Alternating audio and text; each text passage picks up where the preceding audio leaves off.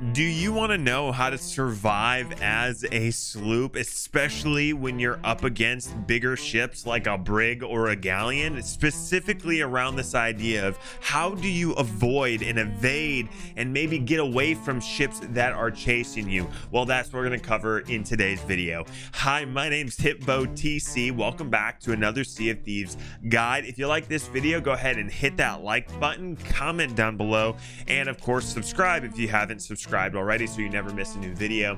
I also stream Sea of Thieves every single week over on my Twitch. You can find all of that information in the description below.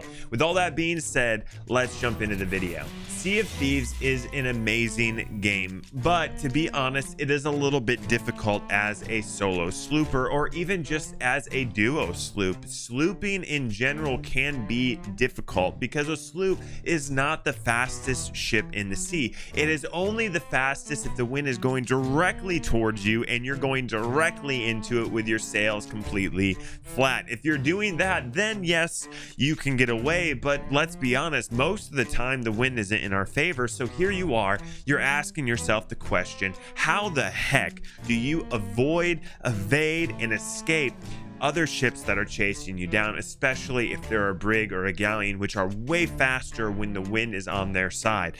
With all that being said, let's talk about a recent experience that I had. The other day I was streaming, we were going for the keg haul record, which at the time was 335, and we set the new record at 350. But about around the 250 keg mark, we had 250 kegs on our ship, mind you, we were starting to get chased by a brig. Now, with 250 kegs on your ship, you really cannot afford to get in any fighting whatsoever. One single cannonball can bring the whole thing down. So we were at a fort collecting more kegs to put onto our ship when I saw a brig coming right for us, and we needed to get the heck out of there. So we got to the ship, dropped the sails, and started sailing away. One of the first things you want to do when you're getting chased is what direction is the wind coming at, and then trying to figure out on the map, where are you? So if the wind is coming directly towards you, that's the direction you want to aim your ship on a sloop so that no other ship can kind of catch up to you.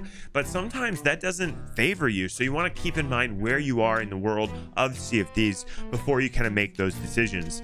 Well, in this case, we were just a little bit south of Lonely Isle. We were at Skull Keep, so we were kind of sailing west is the direction that the wind was taking us, and the brig was chasing. Now, the first thing that you want to do, trying to evade and avoid and escape other ships, is to create a big gap between your ship and their ship, and one of the best ways to do that is to board. Now, I did try to do that. I boarded the brig, and as you can see here, I had a little bit of a confusion on the anchor at this time. I was actually taking screenshots, so I forgot to turn my HUD back on, so I couldn't see the command for the anchor drop, which is unfortunate, but here we are. I did end up getting killed. Maybe I distracted them a little bit, but that didn't quite work out. So after that failed attempt, me and Stray took 2 of our 250 kegs and decided to do a double board on this brig. Now, I don't normally recommend having kegs on your ship. In fact, I don't think it's a good thing to do. Kegs really are going to be one of those things that are high risk and high reward, but there's a lot of risk that comes with kegs. So if you're solo slooping, I do not recommend putting kegs on your ship. I think it's a very bad idea. We took 2 of those kegs, we double boarded this brig, we were able to get them off. We did kind of incapacitate this brig. The masts were down. I dropped the anchor. They did get me right before they sunk, so they were able to kind of bring it back, but during that time we were able to create a really big gap between our ship and their ship. And this is kind of what I want to jump in and kind of talk about and analyze with you. During this time, I was kind of formulating a plan to bamboozle the brig. As we were sailing west, I noticed in the distance a sloop by Sanctuary Outpost, and I started to kind of think of this idea of, I wonder if I could kind of trade aggro from the brig to this sloop. Now, it's unfortunate for this particular sloop, but for us, it was kind of like this idea of, we can't take one shot. One single shot will bring us down. So I have this idea, and it's actually something I've done multiple times throughout my Sea of Thieving. It's using the environment to your advantage, and cutting off line of sight plays a lot to kind of how to sail in the seas and how to avoid, evade, and escape other people that are chasing you. So because we had great distance between our ship and the brig that was chasing us, we parked behind this big rock. Now in this case, again using the environment to our advantage, the brig was a reaper, so I could see exactly where they were on the map, and we had to time everything just right.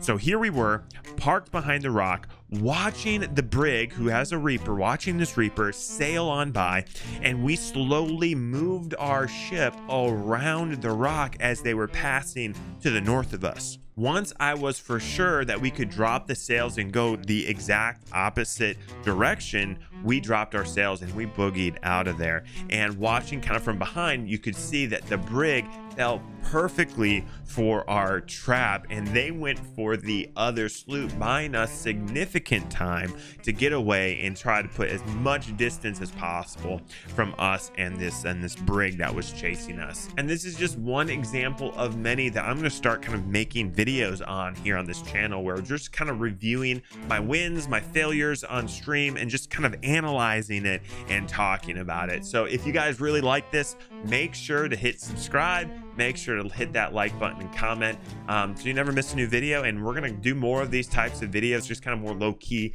kind of more chill. And if you guys want me to analyze your videos, jump into the Discord. You can find those links in the description below. There's a channel specifically created for links for review, where I will pull these links together and I'll pull these clips together, and we'll just kind of analyze them here on the channel. And yeah, so yeah, thank you again for watching, everyone, and I hope to see you guys later.